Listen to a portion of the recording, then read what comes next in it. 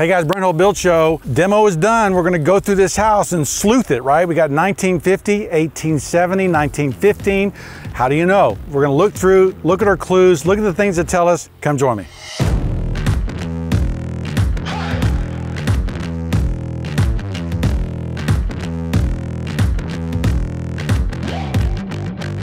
Okay guys, so we're here. The dumpster's, 3/4 full.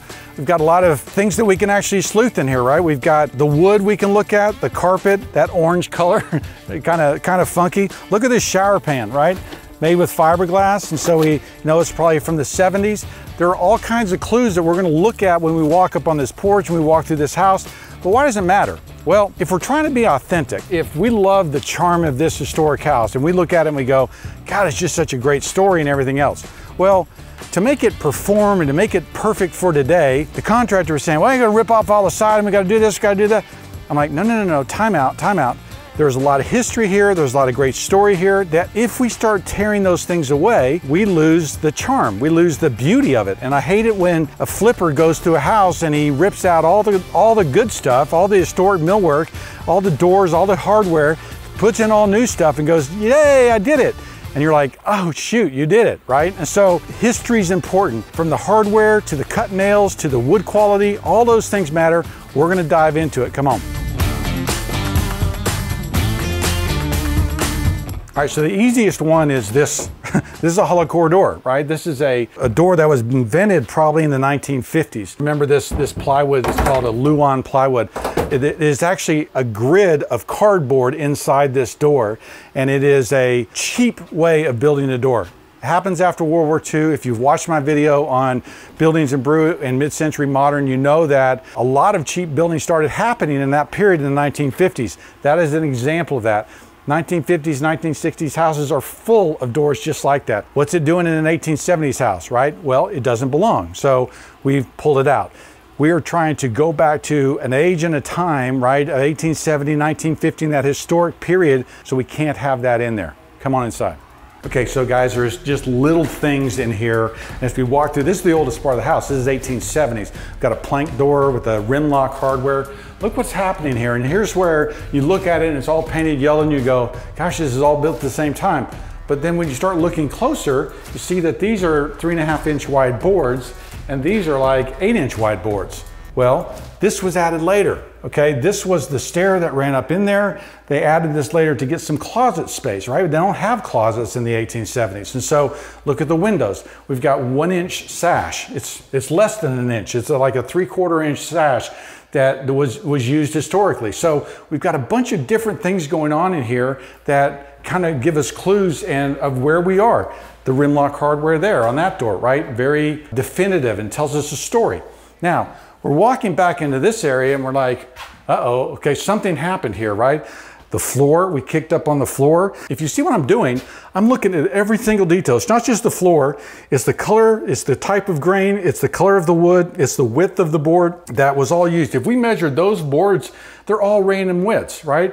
There's 8 inches, 5 inches, 6 inches, 3 inches, right? All different things that are changing. Early industrial for Texas, certainly, they probably didn't have sawmills around here, and so they got those floors another way.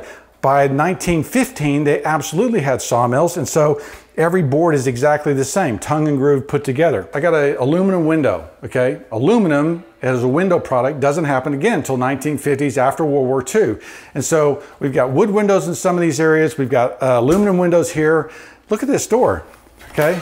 This is the only door on here. There's the screen door and then there's a plank. Look how they've notched this in here, okay? So, there's your exterior door, right? This is a plank style door and look at how it's notched in here. Look at that beautiful joinery there.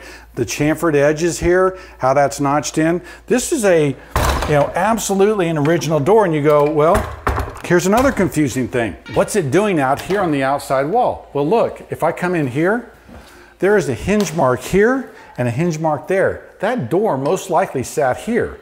So now all of a sudden, this room is that plank door, this plank door, and then this was added later. Look what's happened on the floor here.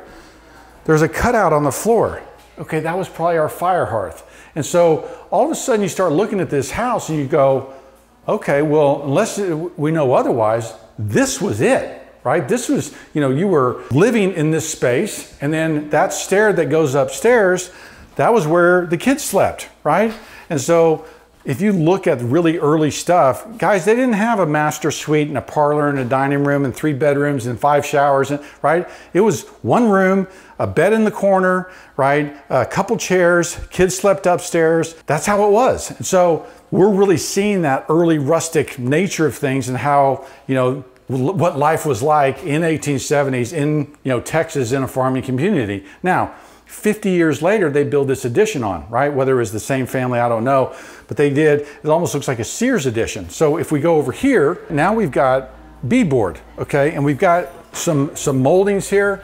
We've got egg and dart stuff going on. This is definitely a later period. This is late Victorian, right? Kind of a crazy little addition that was put on here. Then we walk into here. This room, because of these tacks that are on the wall, right? We know, and we can actually see some of the old cheesecloth here, we know that there was actually wallpaper. So we had a formal parlor with millwork, we had this room with wallpaper, and then we had another room on the other side, most likely wallpaper as well. You can see a small sample of it, right? So some detective could actually come in there and look at this and possibly even find out what design and style it was based on these small little pieces here. So all kinds of sleuthing that can go on here. Now we don't have, moldings with a backbend. We have moldings with the shape that came from a molding catalog. All kinds of clues that are telling us when things were built, what's original, what's not. I think it's fun. Now what they've done here is they have the original, okay, so they've timber framed. This is an 1870s timber frame. Maybe they re-roofed it later, but we've got new 2x4s, probably done when they did that addition, 1915, tagged along, sistered alongside these original beams. And because of those lines on here, it looks like it came from a sawmill. So interesting, 1870, where would they have gotten sawn lumber? We have to do some research and figure that out. There's your original roof, there's your original planking. But we're up over the main house, and this is where the kids slept, right? There's the stair coming up, here's the living space, that was it. 1915, they add this on. And this is completely different because now we have nominal number, right? This is an 1.5 by 3.5. That's a true 2x4. You can look at the wood quality here. You can look at the flooring. Look at this. See this here? That's the old corner of the house. And there are nail marks in there. So something was originally on the outside, but there's your mortise and tenon joinery and how all this thing was put together. There's an old mark where something else was. So maybe when they added these on, when we built these on, they took this out. Let's look at the other side. Yeah, same kind of thing, right? We've got a notch out. So there was some kind of board in there that was done later.